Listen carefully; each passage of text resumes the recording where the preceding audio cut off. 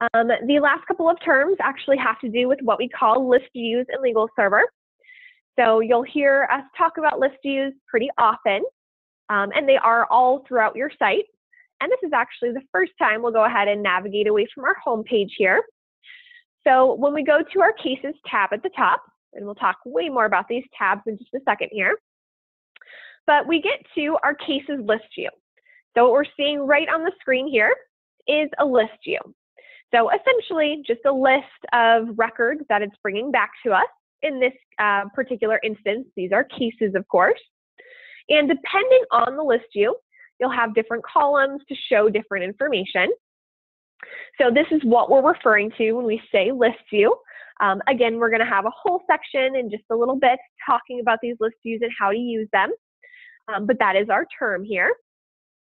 The last term we've got has to do with this list view here, and that is the filters on a list view. We also, of course, have filters on reports, which work essentially kind of in the same way. We're filtering down our results in the list or the report.